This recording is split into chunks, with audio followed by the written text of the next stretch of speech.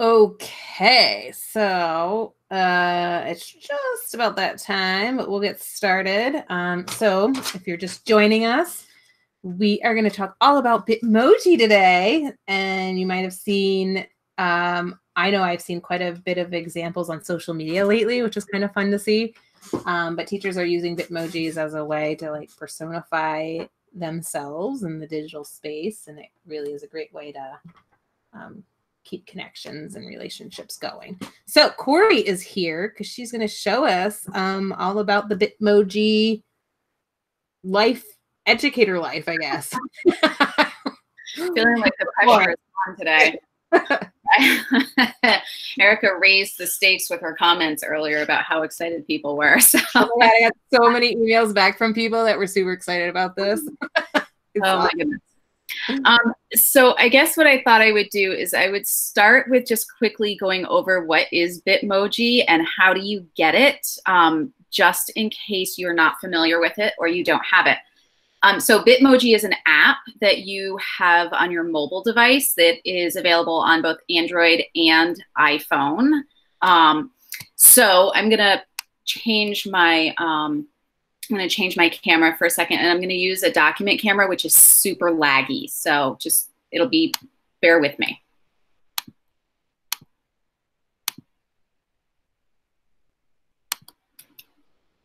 Okay, so I have my phone and I can't really get a good picture of what you all are seeing. So if it doesn't look right, please say something. And if I go in to find the app, so I have this app downloaded on my phone already. And when you first sign up, you are going to create your avatar. And the great thing about this is that you can make it look like what you think you look like. I always think I look really good as a Bitmoji. So I have mine here, but you're basically going to go through and you start by choosing your skin tone, and then you can go through and choose your hair color and your hairstyle. And I know that in the world of COVID, my hair no longer looks like mine. It looks a little shaggier and maybe something more along the lines of that. So I can change my hair and what that looks like. I can change hair treatment. They've added so many different things to this to really match what people look like. You can change your eye shape, your eye color, the eye placement on your head, things like that. You can change your eyebrows, your nose shape, your glasses. You can change your jawline, your face shape, your lips. So, I mean, there's so many different options so that you can work through making it look like what you look like. And then, of course, there's the fun part where you can go in and you can choose your clothes. Oops. So they have outfits pre-made. You can go through and choose your own pants and things like that, and just have a lot of fun with it. And then once you're done, save it. And then you have all of these options on your phone, which you can search for. So, you know, like for students, you know, miss you so much, things like that. So I'm going to switch my camera back. And if you want to know more about the Bitmoji app, feel free to reach out and we can go over that more, because I'm not going to spend more time than that. So I do have a resource. I think what I'm going to do is share my screen now so that you can see everything.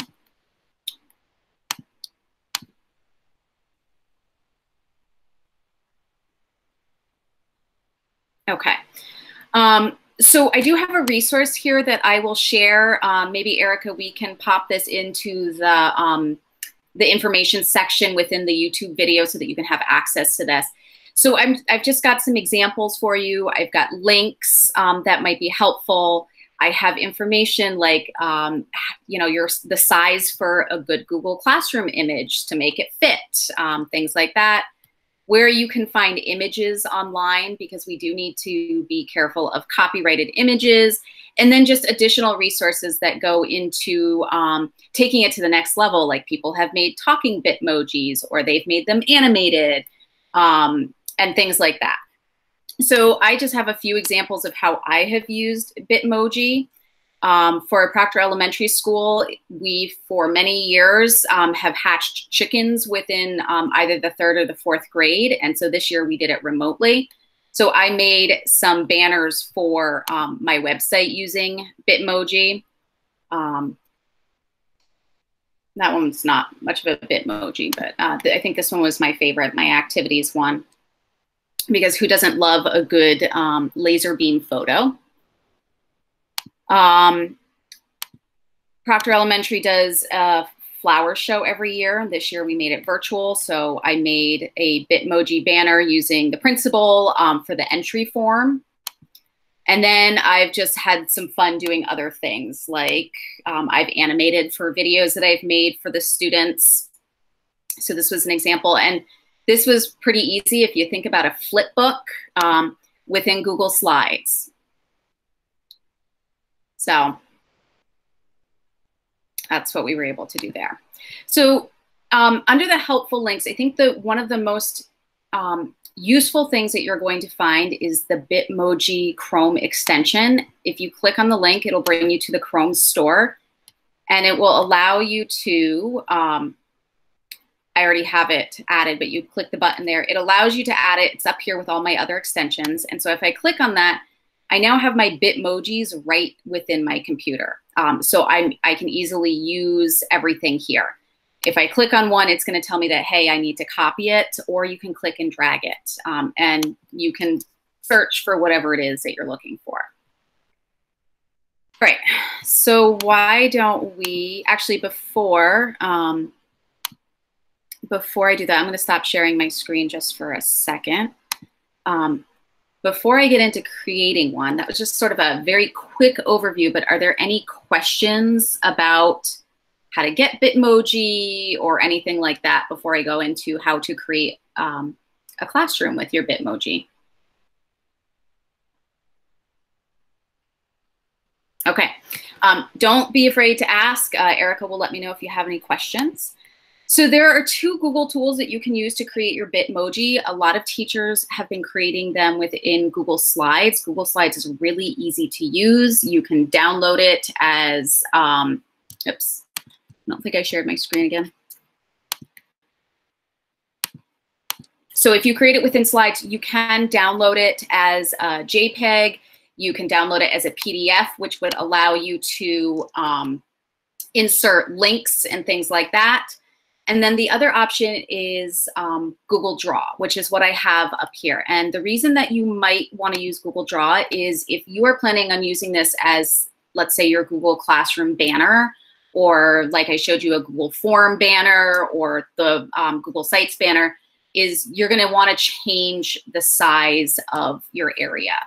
And to do that within Google Draw, you're going to go to File, and you would just go to Page Setup, and you're going to custom put in your directions. And I've given you a list within this file that I will share with you on the best dimensions. So let's say I'm creating it for my Google Classroom, and I'm going to change it to pixels, and I want it to be 1,000 pixels by 250 is what they've told me. So that would be the size of my Google Classroom banner.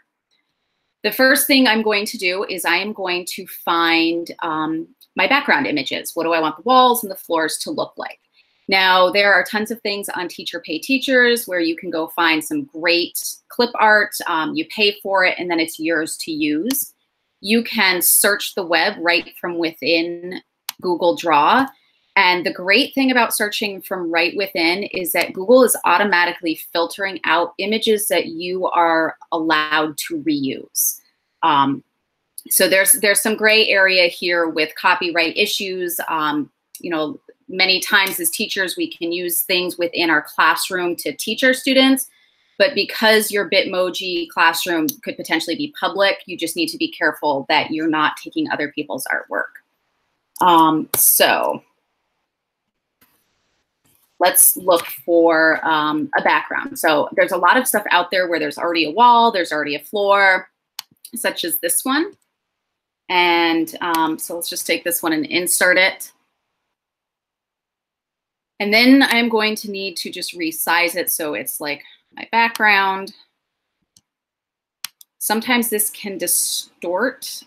So sometimes you can find images that you can easily just replicate and use over and over again. And then we're gonna go in and find furniture. Oops, I don't wanna replace my image.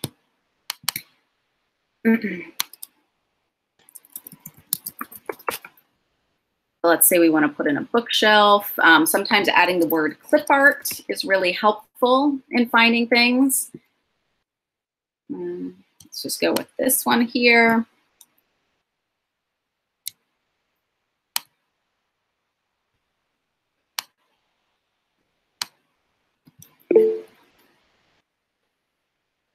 And see if we can find a chair.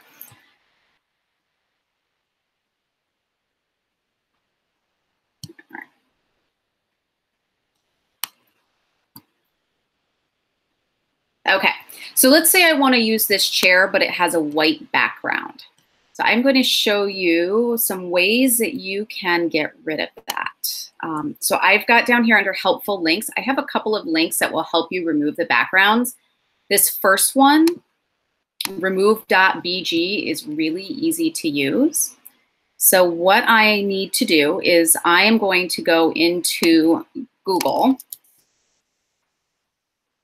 and I am going to actually find and download that image. So I'm going to go to image. Now, if you're not familiar with how to filter your images within here, what I've done is I've typed in what I'm looking for, and I've gone to the images tab, and I'm going to go over to tools. And right here it says usage rights. I'm going to filter for things that are labeled for reuse. You still need to be careful because some things are labeled for reuse, but they're not really available for reuse. So I'm going to see if I can find that same chair. And sometimes it works and sometimes it doesn't. I'm going to go back and look to see what that chair looked like.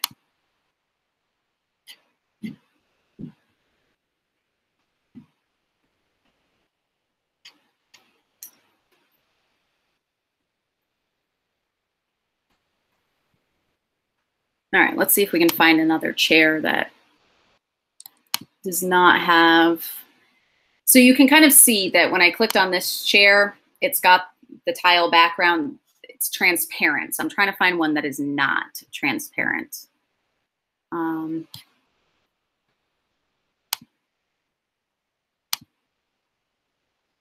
course, they all are. All right, let's try something different. The best plans never work, right? Oh, okay. Let's change my search. Instead of chair clip art, let's just clip chair.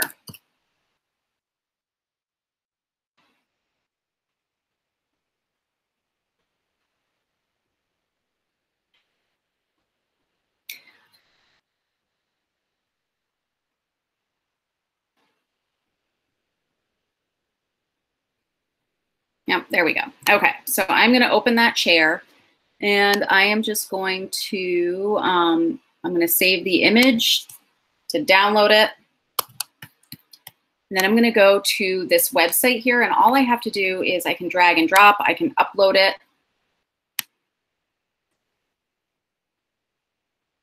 It's going to show me the original, and then it's going to show me what it looks like once it removes the background. And then what I need to do is I need to download. And if I go back into my Bitmoji classroom, I can just drag that up there. And so now I have a chair with a transparent background. And let's flip it so it's going the other way. And then let's put myself into the classroom. So this is where having that Bitmoji extension is really helpful.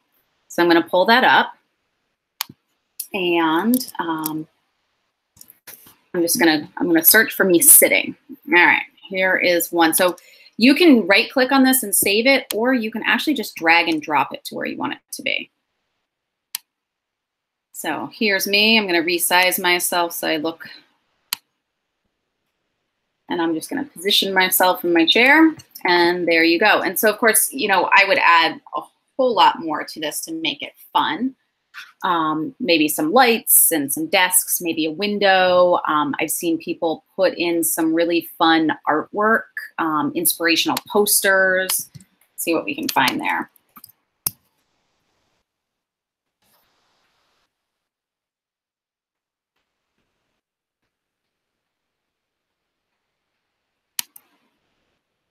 So I can just drag in a bunch of stuff and resize it. Then when I'm done, so let's say that this is what I want to do and I'm happy with it. When I'm done, what I'm going to do is I'm going to download it as an image. So I can choose to do a JPEG. I can choose to do a PNG. It's really up to you. And then from there, you can go into Google Classroom and you can upload it as your banner. Let me see, I'm just going to see if there's anything else. Some great websites for getting free pictures. Pixabay is one that I use quite a bit because it's easy to filter from images, pictures, clip art, things like that. A lot of free stuff that you can use. And then I did a bunch of research for you to find other websites that were recommended by other teachers. So what questions do we have? And what else do you want to see?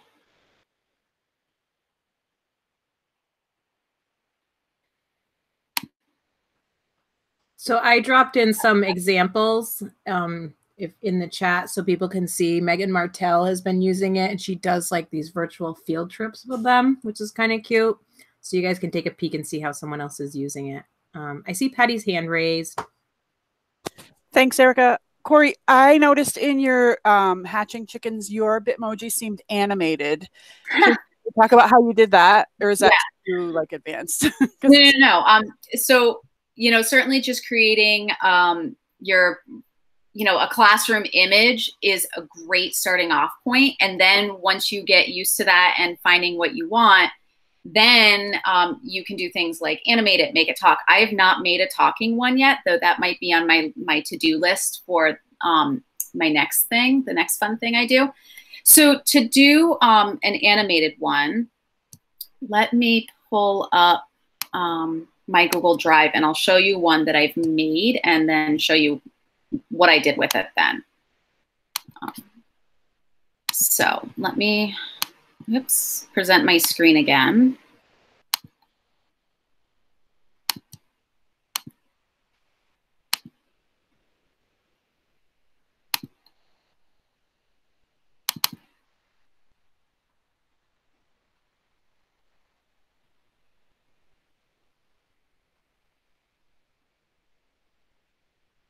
Bear with me. Some of this stuff is like buried in here.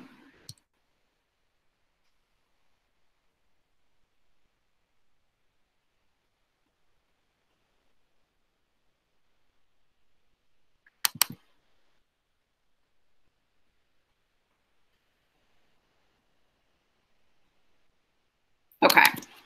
So this was the example that I had given. This is Mr. Wood, and he sent me this baseball Bitmoji, and so I felt like for the kids I wanted to make it a little bit more fun. So what I did, this is taking forever to load, is I started off by creating my background, put myself in there. When I do this, this is for our chicken videos. I have a video playing on the projector of the staff member waving that's featured in our episode. And so what I did was I started with the Bitmoji and I put it wherever I wanted the video to start. And then for every frame, I just moved it just a little bit. So this one, I think I moved it over a little bit and moved it up a little bit, and then he goes down. So you can think of it kind of like a flip book. When you make a flip book, you make your initial drawing, and then your second drawing, you change it a little bit. And so that's what I've done here. So this one was about 15 slides. What I did was I converted all of these to JPEGs. which in Google Slides can be kind of time consuming. If you go to File, you go to Download, and you can download it as a JPEG. The downfall of doing this is that you have to do it for each slide. So what I did is I actually downloaded it as a Microsoft PowerPoint because I have PowerPoint on my desktop. And then I was able to save from PowerPoint. It will save the entire slideshow as JPEGs, and then I re-uploaded it. From there, I went into WeVideo. I think many of us have used WeVideo, but if you haven't, it is a gold mine for things beyond just creating videos of videos for students. So what I did is I then took the JPEGs that I created and I uploaded them into a WeVideo project. And so you can see them down here. So I've got each individual picture right down here. The majority of my pictures are set. You can change how long you want. If I highlight all of those and right click, I can change the time. The majority of them are set for 0.3 of a second. The first and the last one are a little bit longer because I wanted to kind of give an intro and an outro. So if I click play, you'll see it's going through, and now my Bitmoji looks like he's moving. Then I have two options. I can go through and finish, and now WeVideo gives you the option you can export as a video, which we've always done, but they give you the option of exporting it as a GIF or a GIF, however you choose to say it, which will create that short video for you. There is another option for, I'm just trying to find my sheet, for creating a video like that. So I mentioned it was kind of a lot of work to go through and change each slide into a JPEG. So there is actually a website called Tall Tweets. And what it does is it actually will take your Google slide and it will change it into a video for you. So I would just go to select presentation, and I'm going to select the presentation that I want. Let's see. So there's the one that I've been using. So we'll select that one.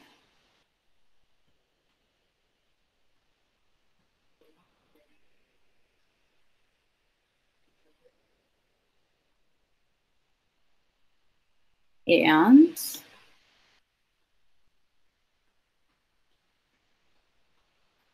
it will think.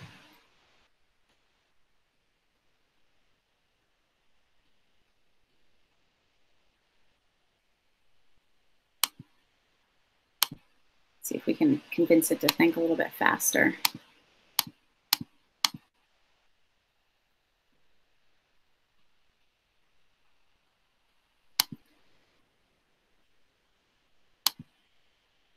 While we're waiting for that to think, I'll go back and forth and, oh, there it is, okay.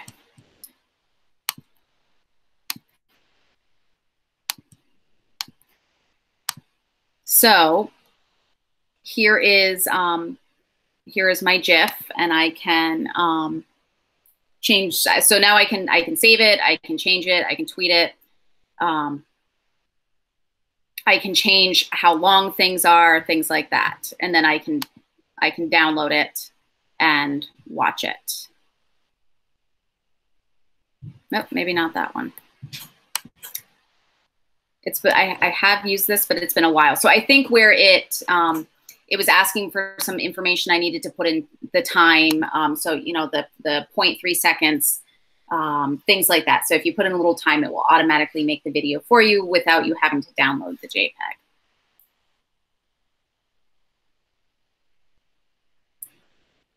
Any other questions? Oh, and just in case you've never used Google Draw before, it's worth mentioning that when you are in your Google Drive, when you go to that plus button to make something new, that's where you're going to find Google Drawings. And you might have to click on the more. Sometimes you have to go to that more button to find the additional things. I mean, we tend to use sheets, slides, and docs quite a bit. So I think those are the first three that we see.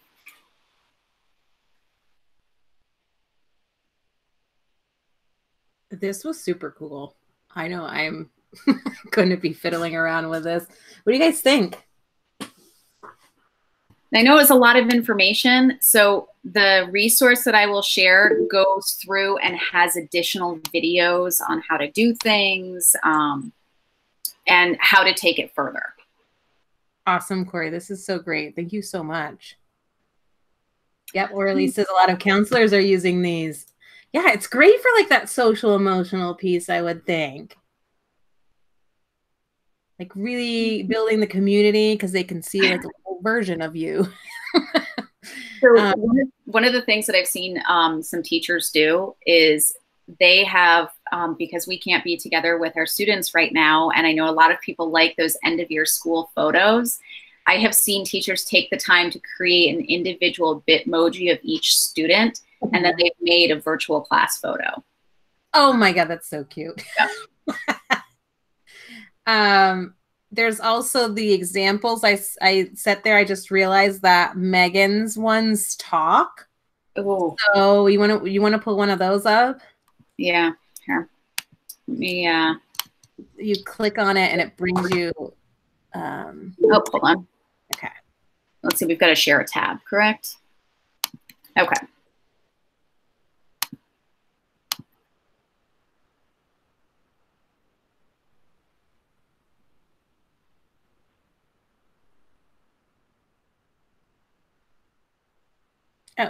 Oh, there we go. Okay. Wait a minute. Yeah, click on that one. Maybe. So one of the things that I noticed about her examples is she's downloaded them as PDFs. So when you want things to be linked or things like that, downloading as a JPEG is not going to work. So I think yeah. So if you click on Mrs. Martell to hear the directions, and then it kind of links out to somewhere else. Oops. So it links out to, I've got it pulled up. It links out to this. Although I think you can embed audio in a Google slide now. You can, but you wouldn't be able to download it. But you could publish it to the web. Yes. And it has a link, and then you could just click on it. You would hear it right in there without, but it looks like this goes to like a video she actually made. Yeah. Hi friends. Today we're going to learn about Bitmoji. So then she's got a video of her talking. Okay. Very cool.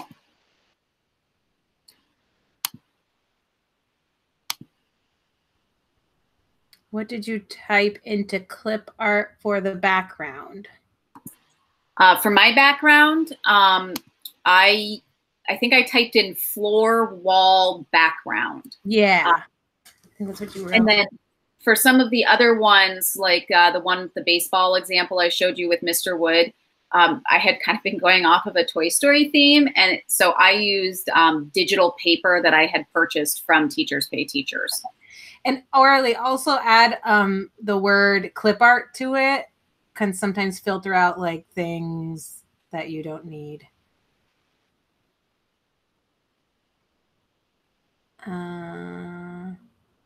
Awesome. Lots of great comments here that people think the students will love it. Linda, you've been using it on your phone, but not so much with the Google stuff. And Orly also thinks the kids are going to love it. Yeah, it looks fun. I think once you get the hang of it, it looks pretty simple to do. I can't wait to see what you guys start making. I know. Share with us if you try this out and use it, share it with us. We'd love to compile resources for other people. Yeah, that would be awesome. Are there any other questions or comments?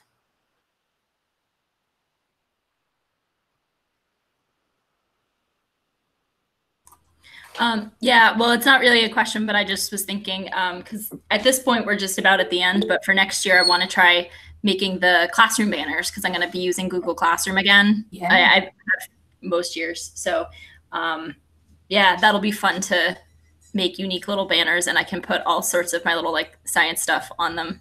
And I could even like change up the banners as we do different units. So I love that. Yeah, because it will be a good use of our time around June 9th. Oh boy, yeah. Maybe we should build in some PD time after June 9th, part of our days at the end of the year. Everybody makes a Bitmoji. That's awesome. All right, everybody. Thank you so much for attending, and have a really nice afternoon. Thanks, Corey. Thanks.